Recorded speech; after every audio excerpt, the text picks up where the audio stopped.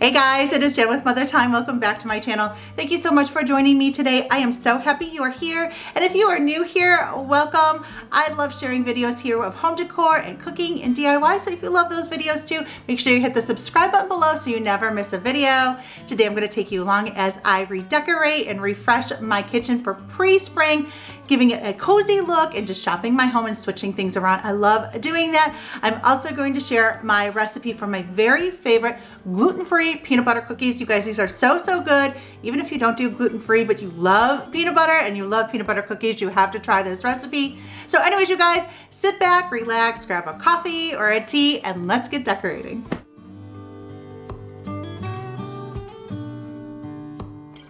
Before I start decorating, I'm going to give the counters and backsplash a quick wipe down, so I start with a clean slate.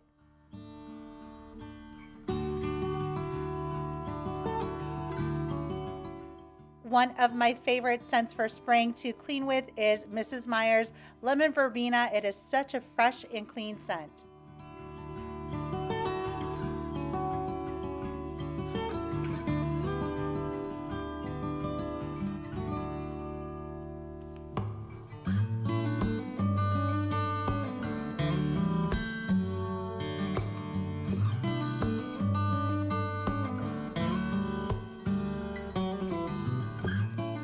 I'm going to add this white pitcher with some greens. I already had this one cloche from Home Goods, as well as the cutting boards there. And then I added this other cloche, which I actually had in my dining room, filled with these faux pears I love, as well as the striped towel.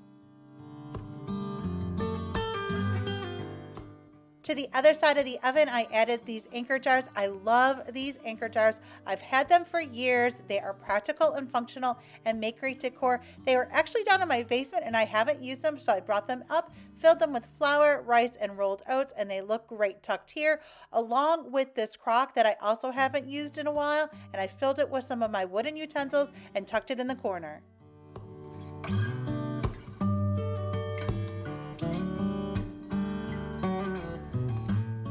I also shopped my basement and found this copper kettle, which I added to the stove. And in this corner, I already have the lamp. I also added a white pitcher with some greens and salt and pepper shakers.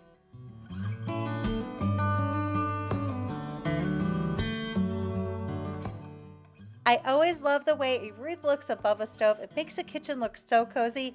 What I did is I took a suction cup and added that to my cabinets and then hung this eucalyptus wreath that I found last year at Target.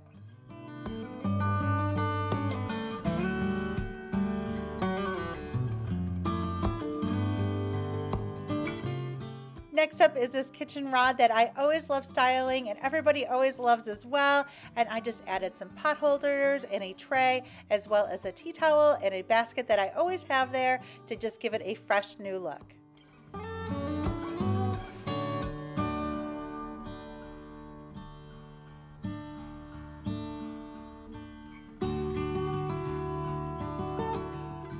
Over on my coffee station, I kept it pretty simple. I already had the scale and lamp there. I added this cutting board as well as a riser and a white pitcher filled with some greens.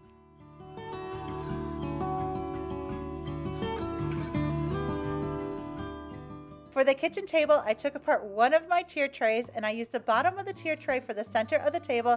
Then I added this vase from Kirkland's and filled it with some of these florals. These are Dollar Tree florals that I dipped in a coffee. I actually showed how I did this to give it an aged and distressed look over on my Instagram page.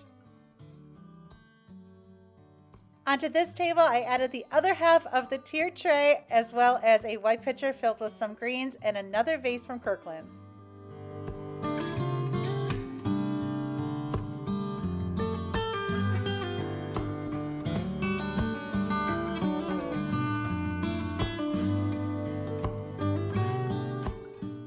I also love having a diffuser in my kitchen. I actually had this one sitting on my counter for a while, but I moved it over here and placed it on a riser, and I love the way it looks.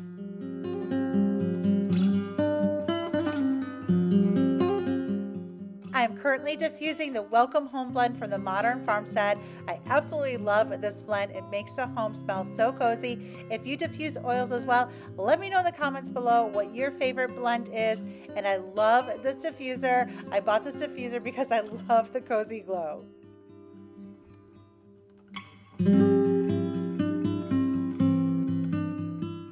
now it's time to make some yummy gluten-free peanut butter cookies. You guys, these cookies are so good. To my mixer, I'm adding 1 cup of creamy peanut butter. The recipe calls for 1/2 cup of brown sugar and 1/4 cup of sugar.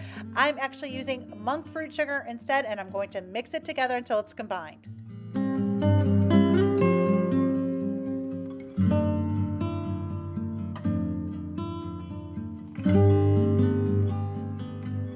Next, I'm going to add 1 large egg, 1/2 teaspoon of vanilla, and 1 teaspoon of baking soda and mix that all together until it's combined. I will include a link to the printable recipe in the description below.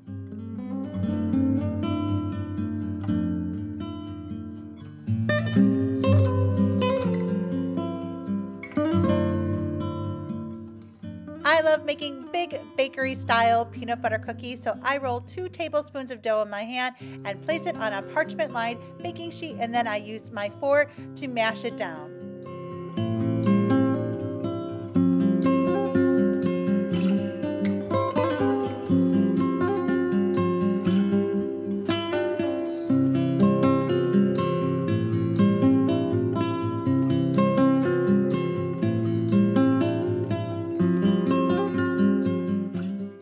Next, I'm going to sprinkle the dough with some coarse salt. This part is totally optional.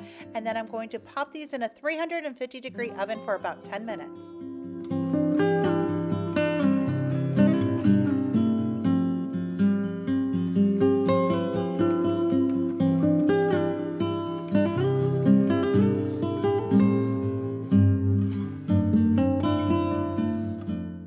And here they are, all done. You guys, these cookies are so good. You have to try them. If you do, let me know how you like them in the comments below. And here is the kitchen all done. I am so happy with the way it turned out.